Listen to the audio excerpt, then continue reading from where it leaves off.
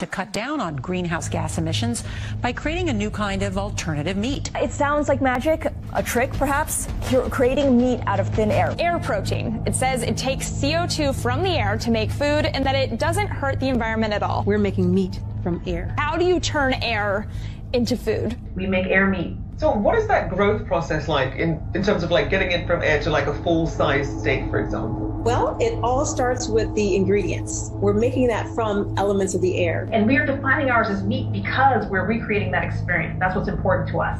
Recreating that experience that you have when you sit down to bite into a juicy steak. We want to make this something that's not really a choice. We need to innovate on our technology. You know, obviously, like I had a staffer, released a document that talked about cow flatulence, but what's going to happen when we have 10 billion people? It takes 2 years to grow a steak. And the technology that we use, which is a cow, has the same greenhouse gas footprint as a car.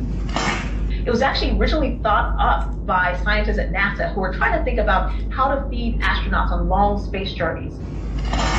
But it sounds ridiculous, but it literally is an issue. But it actually is an issue when it comes to contributing to methane. Right. But that doesn't mean you end cows. It means that we need...